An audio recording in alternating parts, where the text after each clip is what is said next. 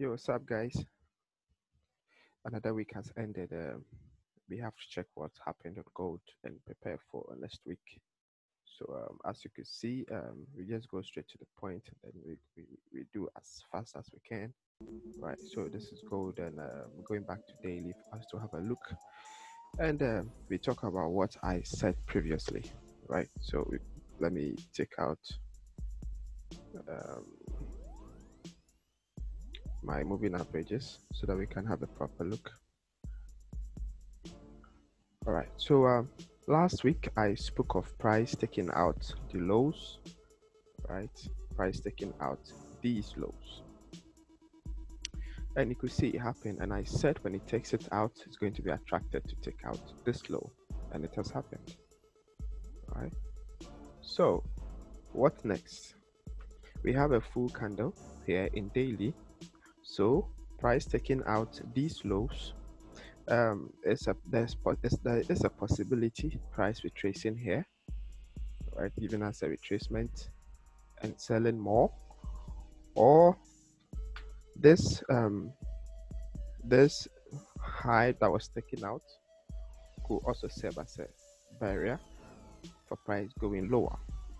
So at this moment, if you are in a sell, you can still lock yourself in a profit or take some of your profit, right?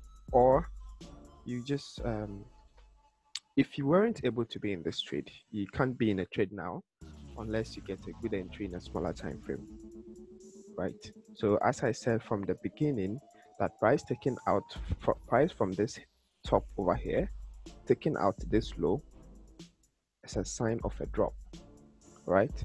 And price did that with this trade's wick. So the next day we had a retracement and price did what sold, right? So if you were to trade after a day closes, that means this could have been your entry here, right? And you have to roll down with price. All right. So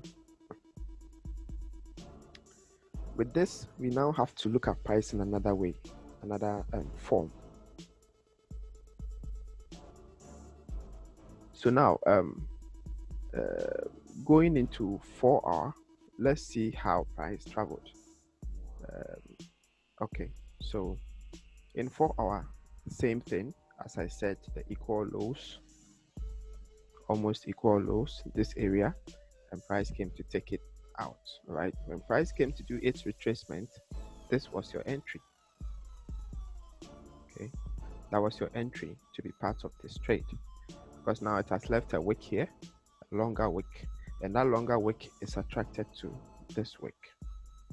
It is closer to this wick, so now price has to take both of them out, and that is what it did.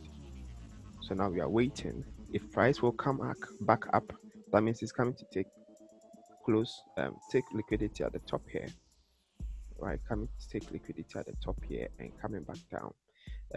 I can hardly say it's going to do that.